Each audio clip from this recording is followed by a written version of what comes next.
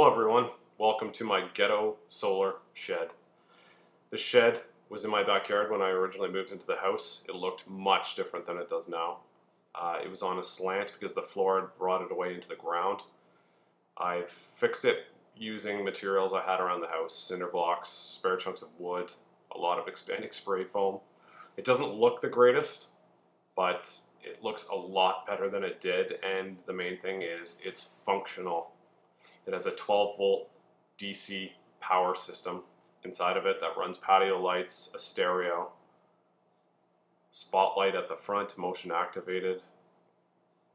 I've done it on the cheap with Chinese electronic parts from Amazon, from dx.com, and I'd like to give you a tour.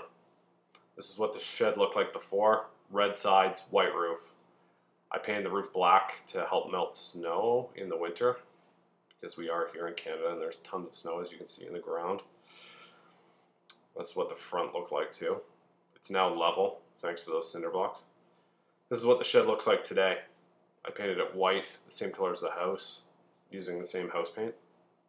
It has a 20-watt solar panel on the front that I got from Amazon. It was $38, pretty good deal. Underneath it is a motion sensor light. I bought them separately and wired them together. My only complaint is the light is a little spotlighty. As you can see here, I sent the dog out to test the light after I first got it done, and it's just very spotlighty. I thought it would illuminate more, but the darker it gets, you still just get that one spot. It's better than nothing, but yeah. So that's that. Here we go on the inside. You can see the panel that I have set up here with OSB. I have an iPad that's just there to run Bluetooth into the stereo system that's hiding behind it. I know the wires look like a mess. I got to do more to clean that up, but it looks a lot better than it did. This is a cigarette lighter that I have on a switch just to charge the iPad. Put in a USB charger, flick the switch on, job done. Keeps it nice and charged. Underneath we have a little voltmeter that's also on a switch. It just helps you get a ballpark of what the battery's sitting at. A bus bar, everything's hooked up to the bus bar. The charge controller's 20 amps, it was $10. Chinese, but it works. I have no complaints. I got a battery off of Kijiji, Motormaster. I think it was probably 2-3 years old. Guy hadn't used it in a year. So I charged it back up with a trickle charger, checked the levels, everything was good, so I decided, hell, I'm using it, and I've had no complaints. This is the back of the outside switch panel.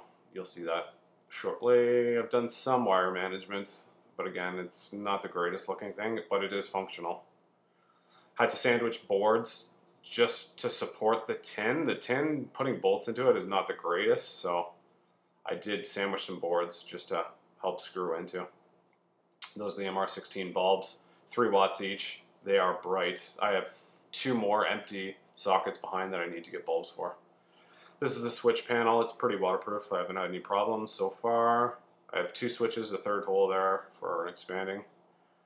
First one controls the lights. Like I said, I have 4 sockets, only 2 light bulbs right now, but they are bright. 3 watts each. MR16 bulb, 12 volt DC. Second switch goes to 12 volt string lights that I got off of Amazon. They go along the fence line. They're really, really bright. As you can see, this is full daylight, and you can see that they're clearly illuminated. At nighttime, right now they're too bright. I ordered a 12 volt DC switch that will step it down a little bit just to dim it, because it's a little bright at night. Great for barbecuing though, like you can see what's going on. Even these pictures don't really show how much it illuminates the backyard. But a little too bright for my liking, so I am going to definitely put that dimmer switch on. That's my only complaint about those lights. They stand up well so far. The other thing I did was put in a stereo. These are waterproof speakers, 100 watt. They were $15 for 2 of them on Amazon. I glued them to a PVC coupling that I spray painted white to kind of blend in with the shed, put an eye bolt on it. You can hang them anywhere as long as you have enough speaker cable, obviously. That is a marine stereo cover. It is hiding a standard car stereo. I bought the cheapest one on Amazon that didn't have a CD player but had Bluetooth. This has Bluetooth, obviously, that pairs with that iPad 2 that's on the inside. And then I can control the whole thing with my phone, sitting on the patio, switching songs, changing playlists. It works fantastic. Really, those speakers, for $15 speakers, the treble sounds good, the bass is a little low, but they're $15 waterproof speakers. What do you expect? You're not going to crank this thing up crazy loud because we have neighbors, and obviously we don't want to make anyone too angry with us, but it works perfect. Thanks again, everyone, for taking a look. This was all done on the cheap, probably all in with all those accessories that you see, maybe $300, maybe. I think overall it's been a really good addition. Thanks a lot.